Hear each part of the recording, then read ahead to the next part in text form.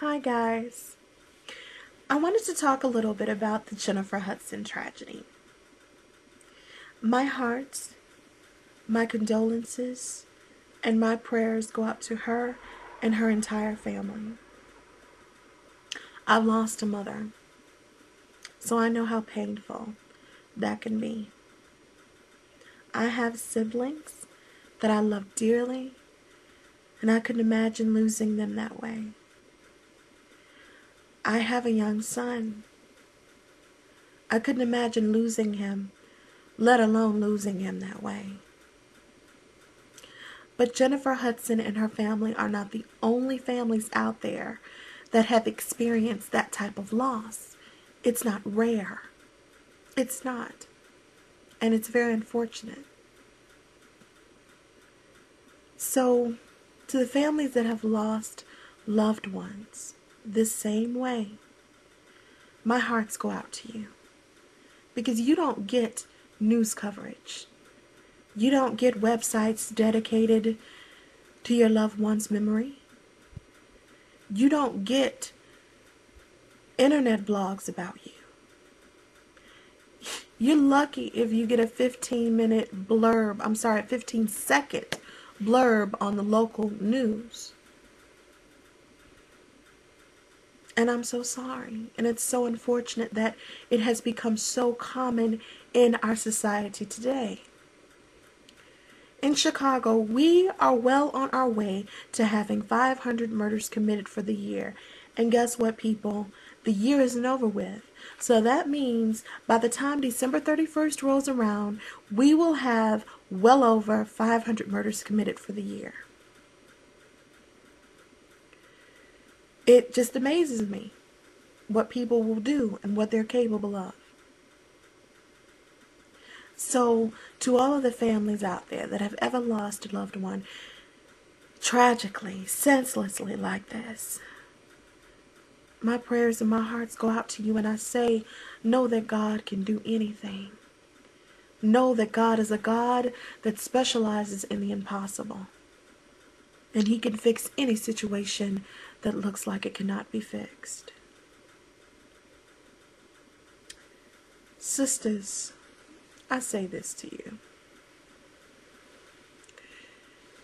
You need to be careful about who you are allowing into your lives, into your hearts, into your homes, around your children, around your family, your friends, and your pets.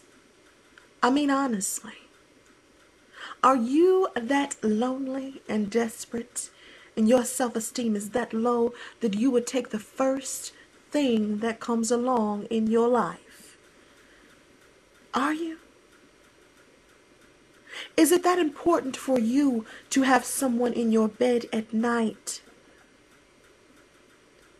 Is it that you're willing to sacrifice your life and possibly the lives of those that are close and near and dear to you? Is it that important? I mean, really. I hear so many stories about how women get involved with these crazy ass men that molest their children, that kill their children, and that sometimes kill them, their family members, their friends, whatever. I mean, but is it that important? Is your self-esteem so low that you will take anything that comes your way? You don't see the value in who you are? A lot of the times I think that people don't know exactly who they are, because if they did, they would not do the things that they do and make the choices that they make. I don't care if you're big, little, light, dark, long hair, short hair, 3 eyes, 12 toes. I don't care. You are unique and you are special, and you are to be loved and cherished. And only you can see that. My mother used to always tell me She used to always say, if you don't think you something, nobody else is going to think you something. You have to know that you are worthy of having love in your life. And I'm not talking about that convict love, that I'm paroled and unemployed love, and I will kill your mama, your brother, and your child love. I'm not talking about that. I'm talking about the love where you can love someone and they can love you. And when you love someone, they will protect you and be in your corner always. They couldn't fathom doing anything wrong to you because they love you so much. You have to see yourself worthy of having that love. Because if you don't, then you will continue to make choices that will endanger your life and the lives of everyone around you. Jennifer Hudson's sister is going to have to forever live with the fact that she made the choice of being with someone like that. I'm not knocking brothers, okay, that have been in jail.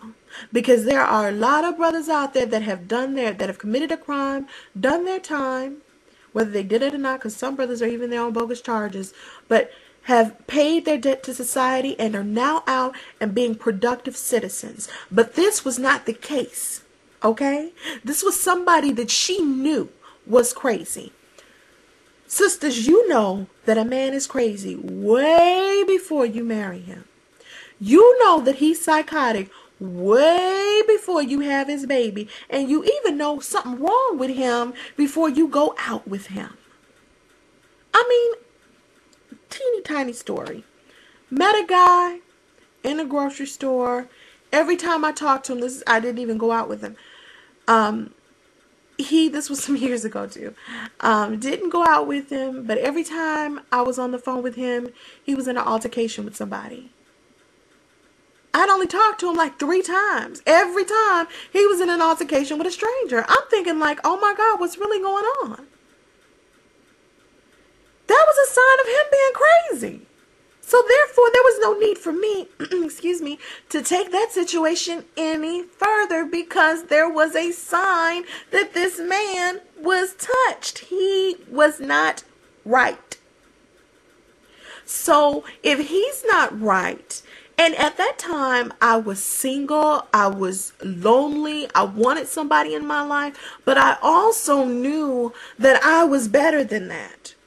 I knew that I didn't have to just accept the first thing that came along in my life because I was lonely and I wanted to get my booty rubbed. I knew that. Look, there ain't a dick under the sun that God created that is worth your life and the lives of your friends and loved ones. It ain't out there, ladies. You can look under rocks, trees, things. I don't care where you look. You can circle the world over and over again in a boat, and you will never find a dick out there that's worth the life of yourself and your family and your friends. It's not out there. It don't exist. Don't look for it. Ladies, love yourselves. I don't care what you look like. I don't care what you think about yourself personally. Every day when you get up in the morning, you need to tell yourself, I am beautiful. I am worthy of love. And I will find that love when God decides that it's time for me to find that love.